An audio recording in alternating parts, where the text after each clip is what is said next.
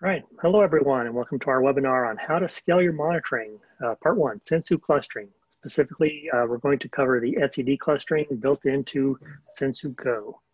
So with that, I'm going to turn it over to my fellow presenter, Jeff Spaleta. Have at it, Jeff. Hey, everybody. So yeah, we're going to cover how to set up an initial multi-node etcd cluster for Sensu Go. The important thing here is that originally when Sensu Go was designed, we decided to put etcd into Sensu Go as an embedded feature to really drop the bar for setting up your initial Sensu Go backend. The previous generation product, you always had to set up additional technology, either it be Redis or Rabbit or both, so to handle the event store and transport. And we decided that was actually a big hurdle for some of our users just to set up their initial implementation. So by putting etcd into Sensu Go as an embedded option, it made it really easy to set up that initial backend using a single node etcd cluster.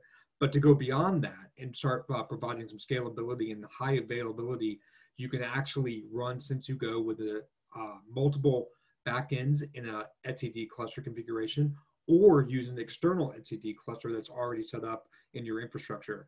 In this webinar, I'm going to cover how to use the embedded etcd feature in Sensu Go. And that should hopefully give everybody who's not used to using etcd enough information so they can then go further and build their own high availability cluster, and even using external etcd as a replacement to the embedded. So in this webinar, there are a few objectives I hope you learn in this next half hour. First, some very basic fundamentals for how etcd works and why we're using it. Also, I'm going to walk you through the manual process of creating a Sensu Go backend cluster.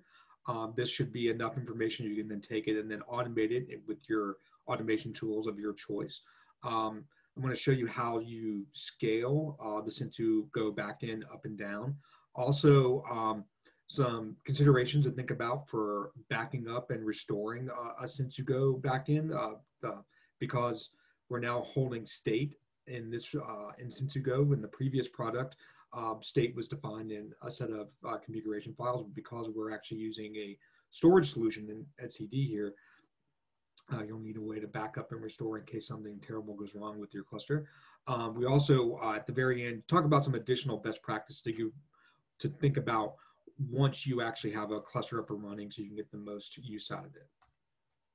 So etcd fundamentals.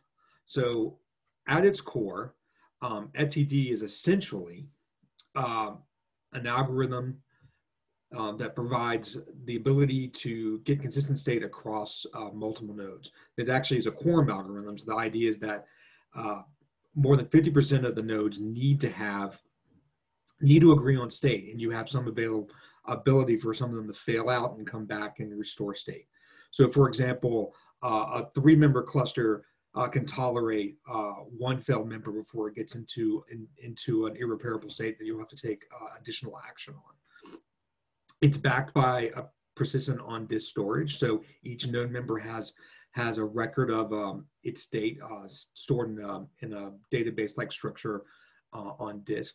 Sensu Go, by default, we're using embedded etcd for both configuration and event processing. So it's holding state for the configuration, but also allowing us to implement event pipelines, and so that we can process them and handle them. By default, Sensu Go backends act as both an etcd server and a client, but you can actually put Sensu Go in a situation where it's only a client and it's talking to either other Sensu Go backends etcd or an external etcd that you have in your infrastructure elsewhere. So the first part of trying to figure out all this is like getting your first real etcd cluster up and running. But to do that, you have to make some pre-flight choices before you start. Certain things have to be done, or you've decided on before you build the cluster, and so that you don't need to rebuild the cluster later. So things to consider before you bootstrap your first multi-node cluster.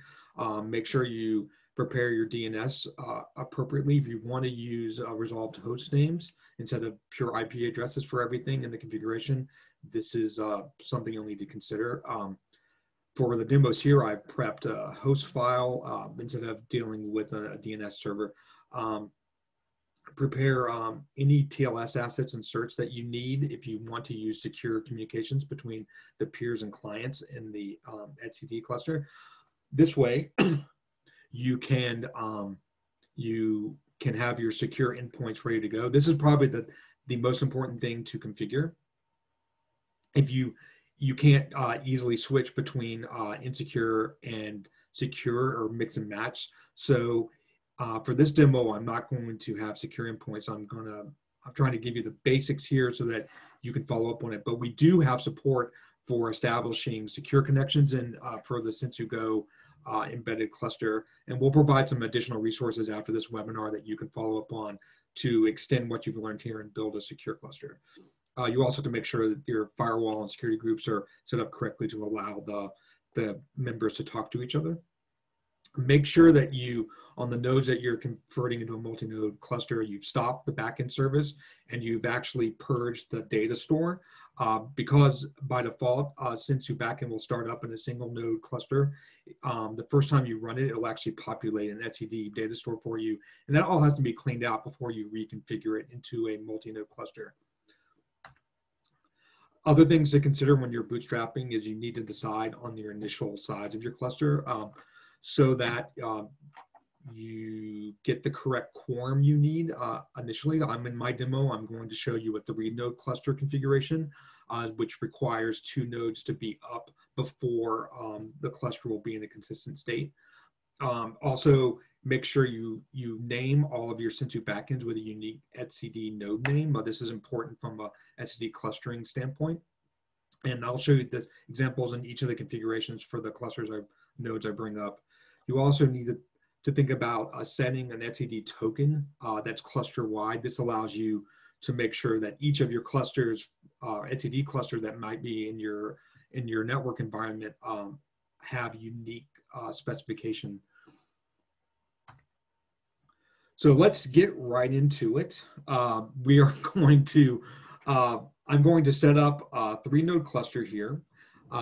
So let me just show you where things are at right now. So I have a set of EC2 instances. Each one is going to be part of my Sensu backend cluster. And right now, let me show you.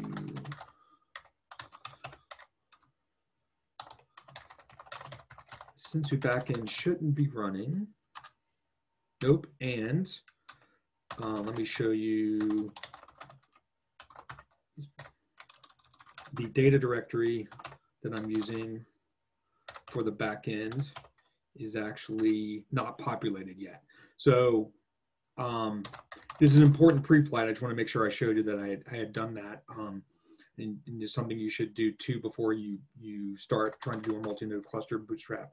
So here is the backend YAML for the Sensu Go backend. I'm sure, or I hope everyone who's watching this has run at least played around with a single node cluster, so they're familiar with this backend YAML file. What I've done here is I've taken the example that's packaged as part of the RPM package we provide, and I've reordered and the config here and provided some commentary as comments to help understand what I've changed. So on the top is the default.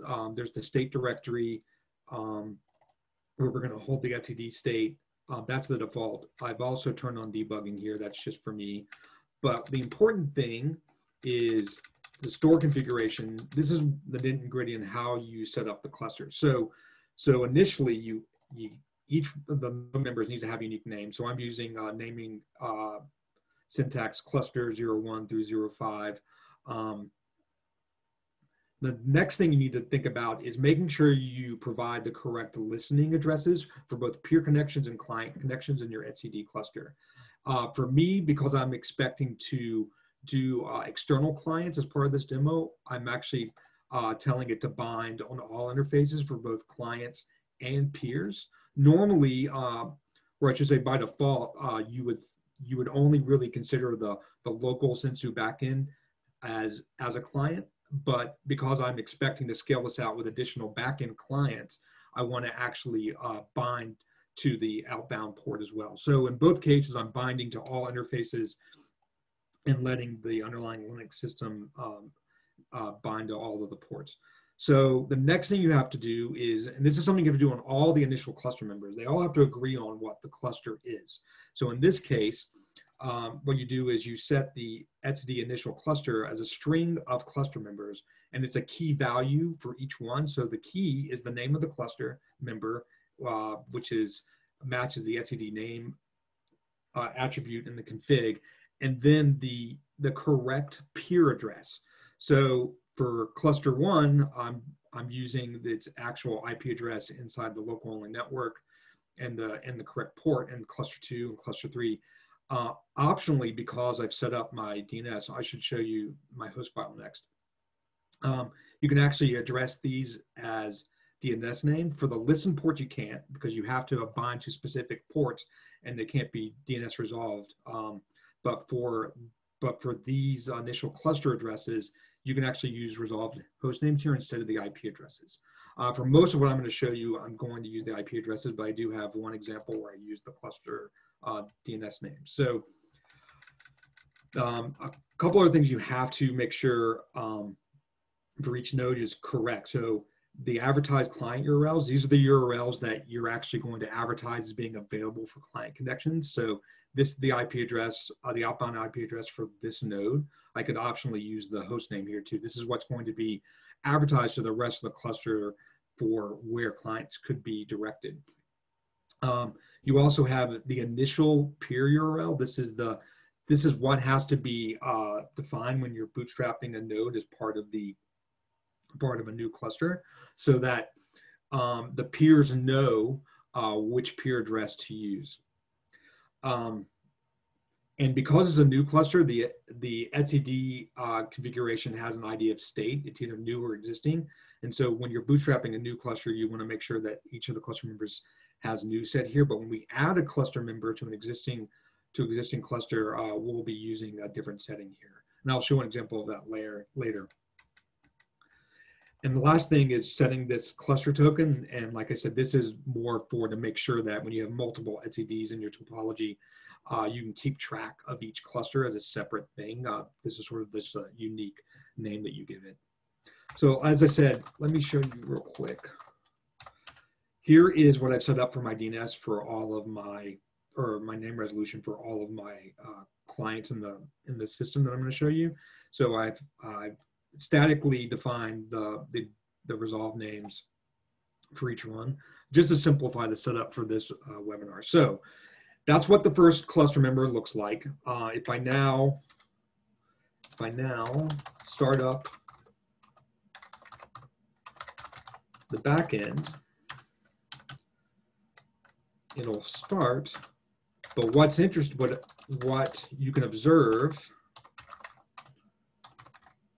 is that instead of starting up all of its API endpoints, the backend has only started up its etcd client and etcd peer address. It hasn't started up its dashboard, API, or agent endpoint yet, because the cluster actually hasn't reached consensus. This is a 3-member cluster, so at least I need to have at least one more node up and running before it'll actually generate a working etcd cluster, so I can actually init it or do any sort of work with it. So here is the second member of that cluster. So let me show you real quickly.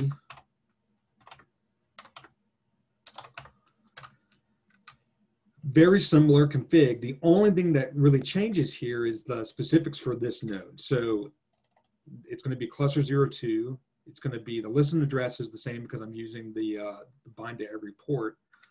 But the advertise client address is now unique to this member. And the advertise peer address is unique to this member. I'm using the IP addresses for cluster 2. And it's in the new state and it's the same token. So now, if I start Sensu backend,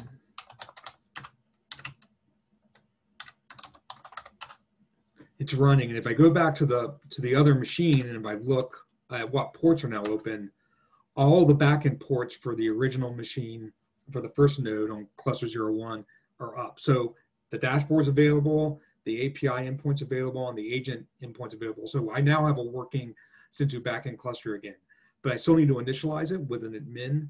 So let me do that right now.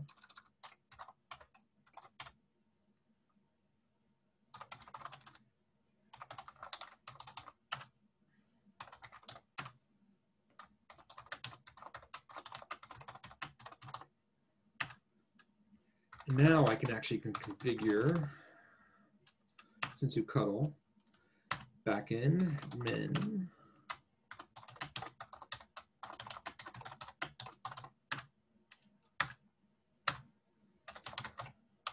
So now with the Sensu Cuddle configured, I can actually check on cluster health. Sensu Cuddle provides a command under the cluster, a set of commands to interact with the etcd cluster that's embedded.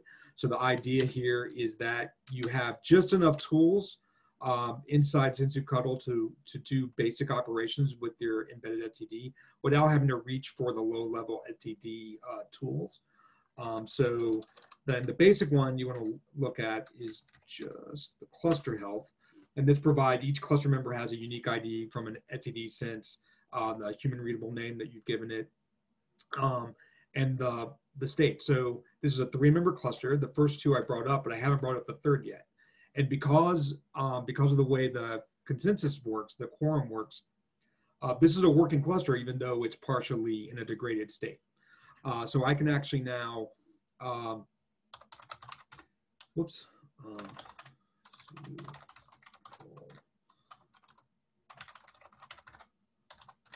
I can actually start the agent running on this machine and actually see that the agent's there in the entity list, and oops, I meant to do the event list, and its keep alive is in the event list. So operational cluster now with some failover. So let me actually, for the Before you do that, Jeff, what do you actually have your agent pointed to in this case? Oh, that's a very good question. So by default, without any reconfiguration, each agent is actually pointing to server on localhost, right? But let's do a little YOLO here, right? So I'm gonna let me find the example in the packaging. So here's the example agent config. So let me copy this agent config into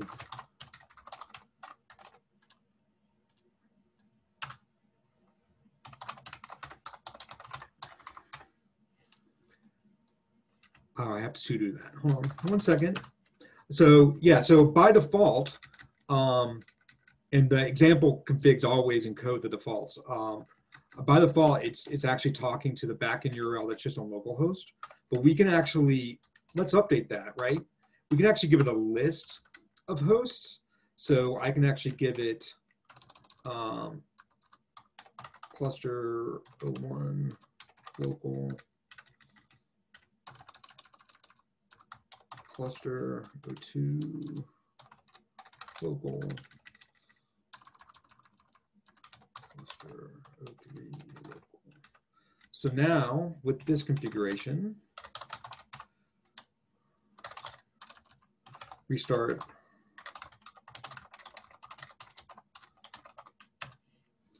And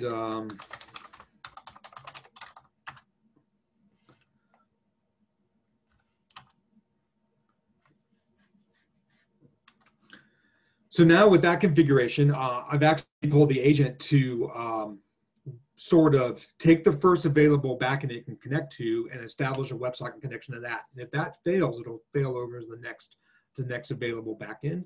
So hopefully we'll actually see that in a minute when I fail a when I show you what it looks like to fail. So I just updated the Keep Alive event. You can see that Keep Alives are coming in, right? Here was one, they're about 20 seconds apart as per default Keep Alives. So let me actually now spin up that last member of this cluster so that we can get to a fully high availability cluster that is not in a degraded state. So just for completeness, it's cluster 03. It's the same initial cluster string as the other two because it's the same cluster, but I'm using cluster 3's IP addresses here on the local network. So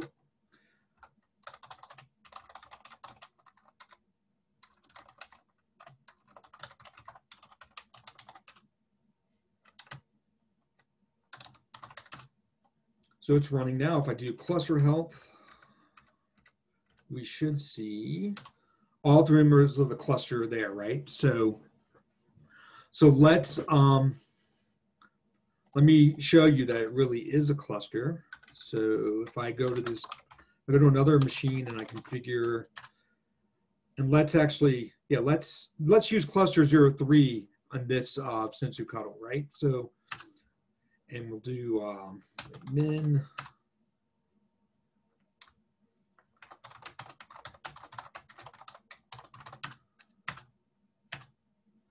Now we do,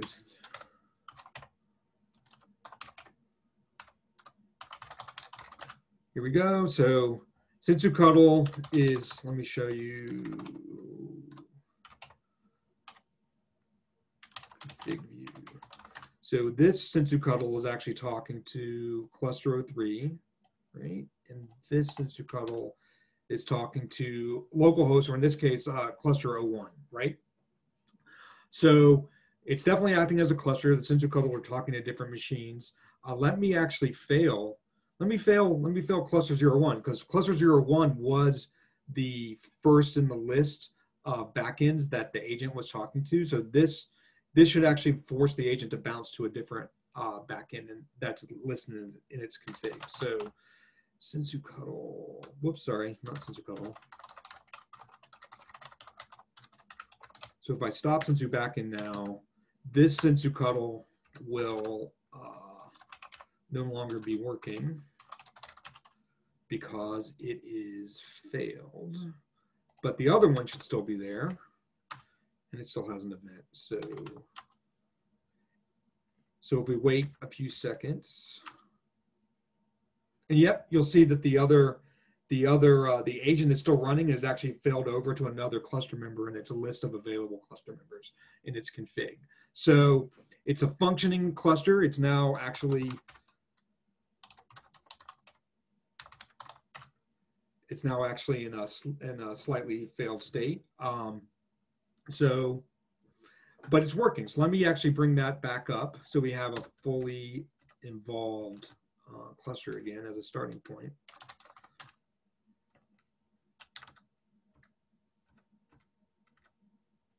There we go. So that's the basics for setting up a 3-node cluster. But what I think we're going to go after that is obviously you have to be able to scale that, right? You have to be able to add an additional backend and remove a backend from service. Because if you just stop the server, right, it's still, from an etcd standpoint, it's part of the quorum. But when you want to decommission a server, you have to stop that. So let me go over what that looks like now. So let's say I want to decommission server 3, right? And I want to remove it out of the cluster and replace it with a different server.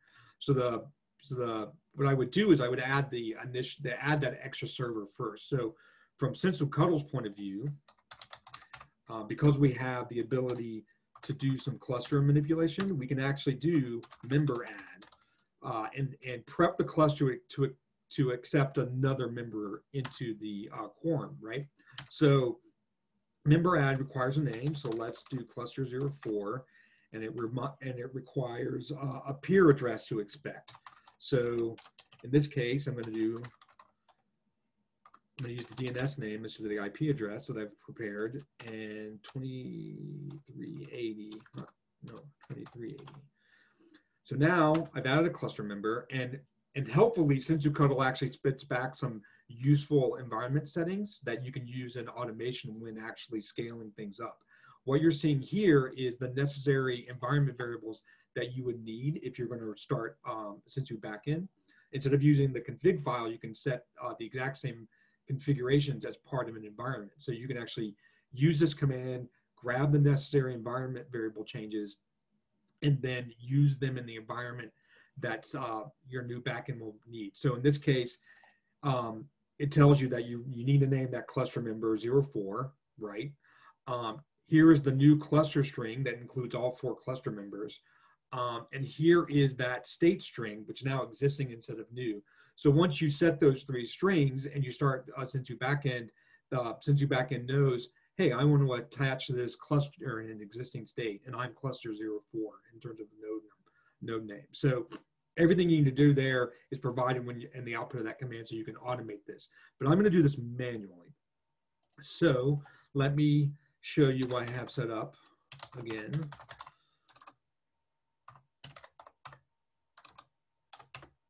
So here's what I've prepped for this new cluster member in terms of store configuration. Cluster 04, that's the required change. And instead of using the IP addresses this time, I'm using all the members, I'm using the resolved host name that I have in the host file. So cluster 01.local and so on. So, and those are equivalent to the IP addresses once they resolve.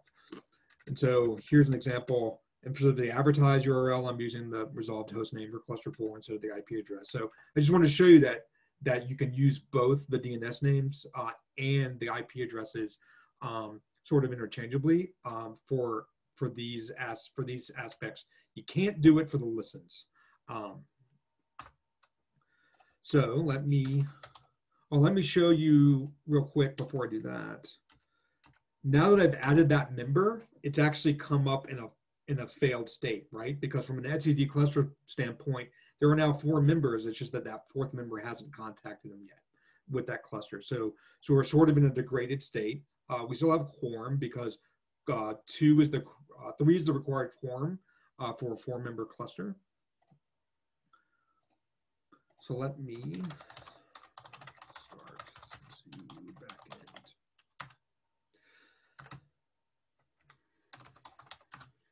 It started. Now, if I go into health, all 4 cluster members are up and available. So, and as I said, because the quorum state is such that more than 50% need to be available, I can only still fail 1 cluster. If I wanted to fail 1 cluster member, if I wanted to get to higher availability tolerance and get to 2, I need to have a 5 cluster here.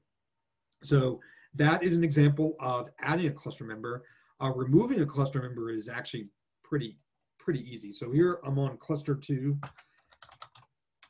What I'm going to do first is sudo. I'm going to stop the backend, right? So now my health should be in a degraded state. And now to remove the member, let's go back, just look at, there is a member remove command. So member remove. And this requires the etcd ID, not the human name for the node, but the ID as defined. So let me go back to cluster health, and that's reported in cluster health output. Here's the ID. So if I do member remove ID, we've now told the etcd cluster, please remove this node out of the set of members so that it's not participating in the quorum calculation anymore. So now we're back to a 3-member cluster, not in a degraded state. All 3 members are healthy. So that's an example of how you actually take an existing member out of the cluster and then replace it with an additional one. Because now I have cluster 01, 3, and 4. So I did it manually, but these steps can easily be automated in any sort of config management that you want to do. So the last thing I want to show is how you can actually scale your event processing by adding Sensu backend as a etcd client, not as an etcd node member. So adding an etc node member provides high availability, but it comes at a trade-off, right? Because you're doing more network access, more network data load to form that consensus. So as you add additional etcd members, you're putting more load on the system. Whereas if you add this into backend client, you're just doing the necessary bits to pull information out of that etcd cluster and do useful work. So it's a trade-off. You can actually extend event processing without complicating the high availability tolerance. So let me show you, I've prepped one more system, whoops, to be a client. And I should note all of this that I'm going through now manually for you is actually in part of our documents. We actually have a guide for clustering. We'll add that as a resource to the webinar at the once we publish this. But all of this is covered. So if you were rather a reader than a video viewer, you'll be able to look at this closely following the documentation that we provide too. So let me show you the back end again. Here, the store configuration is much reduced because we don't have to actually set up anything associated with etcd peering as a member. We're telling this backend that we don't want to use the embedded etcd, and instead, I want to actually access an existing cluster using these client URLs. So in this demo, I'm actually using the embedded etcd I just created, but this is the exact same process that you would do if you wanted to take a Sensu backend and use an etcd store that you have somewhere else in your infrastructure instead of the one provided by the embedded Sensu Go implementation. So what we do now is sudo start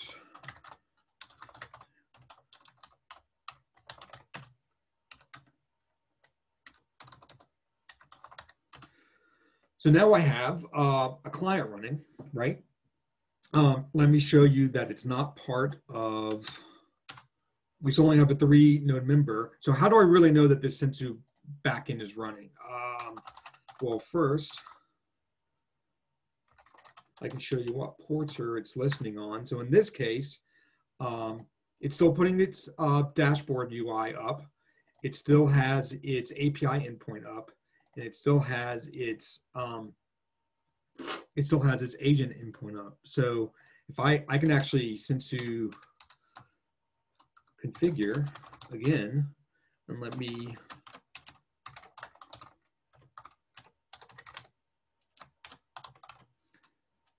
I'm sorry, I meant cluster of, it's cluster of 5.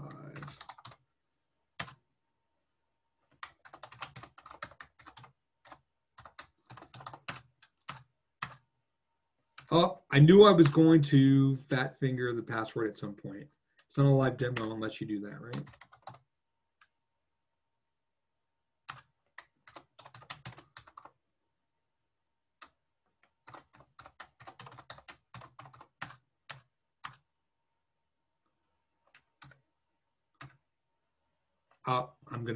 I'm gonna show you another way. I'm gonna show you that it's working another way.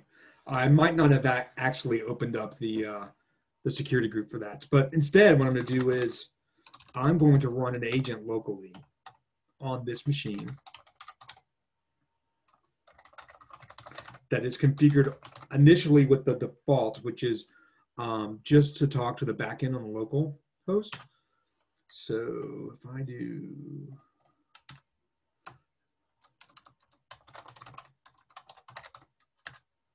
I now have the Sensu backend client agent running, which is this machine right here. In fact, I can actually show you.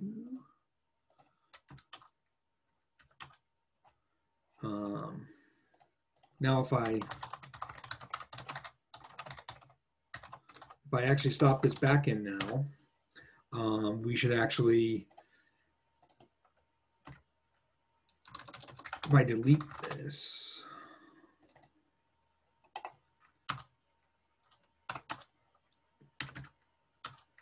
it won't come back up, even though It's running. In fact, this should maybe come up.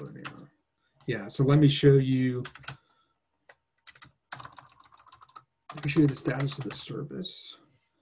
Yeah, so because the local backend isn't running, the agent on this machine is having trouble communicating. Right, it can't find its configured backend that it's trying to talk to. So, but if I restart this backend, the agent comes right back up. Yeah.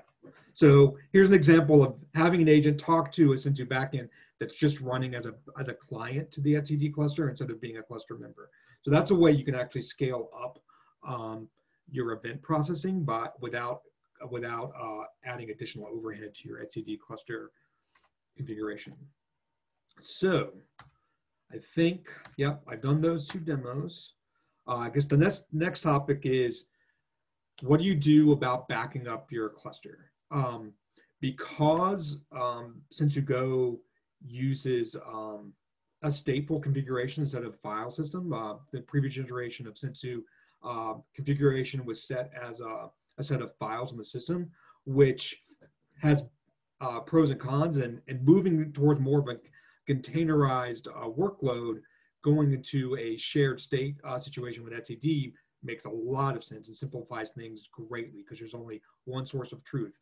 But at the same time, you want to make sure you have some disaster preparedness and you can back up that state and then recover it if you have to rebuild your cluster from scratch. So what we have available now in Sensu Cuddle is a dump command that can be used to dump part of your configuration, say a specific namespace, or everything that you have in your Sensu Cuddle resources defined. So let me show you real quick. If I do dump all namespaces, all, it outputs YAML by default, and so you can actually save this to a file and then re-inject it using Sensu Cuddle create. One thing. What about users, Jeff? Oh yeah, so let me show. Yeah, I just want to show you real quick. That's a good question. I just want to show you real quick that the dump command also provides a list of all the resource types that it currently supports, so you can actually check and make sure that if you wanted to just dump specific things, you have access to basically everything that the API has in terms of a resource type in your existing Sensu Cuddle. But the question about users, it's let me show you. So here's the dump of the user, and one thing to note is that the user dump doesn't include passwords. This actually is a security feature and not a bug. Because we want to make sure that when you're able to dump the configuration in a way that doesn't leak sensitive information, user passwords are not dumped, and then we actually advise you to use the Sensu ability to work with a SSO provider, so you can actually authenticate against a separate SSO, so that you're not actually keeping passwords in Sensu. This way, you can do a complete backup of your state without leaking information. There's also the same holds for secrets. It's really great if you use an external secrets provider, so that you can keep all of your monitoring information sort of in a public repo so that your team can work on it without having to be concerned about leaking sensitive information. So I think that is what I wanted to cover there. I should say that you always have access to the etcd native snapshotting. I didn't want to cover that in this demo. We'll have some resources for you pointing to the etcd documentation, but etcd itself has an ability to snapshot the database and restore. But I wanted to cover the higher level Sensu tools so that you can get information out without having to know deep details on working with etcd natively. So I think that is all the demos I wanted to cover. And for the next couple of minutes, I think it's important to cover sort of next steps on Sensu practices you should think about once you're working with one of the clusters, go beyond a simple single backend. One thing to definitely keep in mind is that when you start working with multiple cluster members, because they're communicating over a network, you want to keep those members together locally. If you need to extend Sensu across multiple data centers or availability zones, or across multiple clouds, right? You can actually use Sensu's federation ability to connect all of those individual Sensu clusters together, so you can work with the monitoring configurations with a single login that way. You also want to think about when you start working with Sensu in a containerized environment, think about using persistent volume stores associated with your Sensu backend definitions or stateful sets. That way,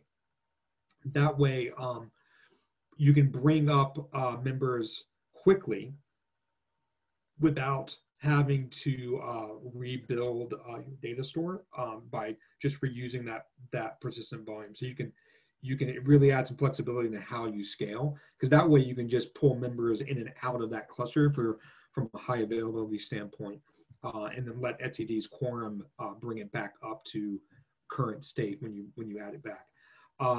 Definitely look at using load balancers for the agent and API client connections. We talked a little bit from questions Todd gave me.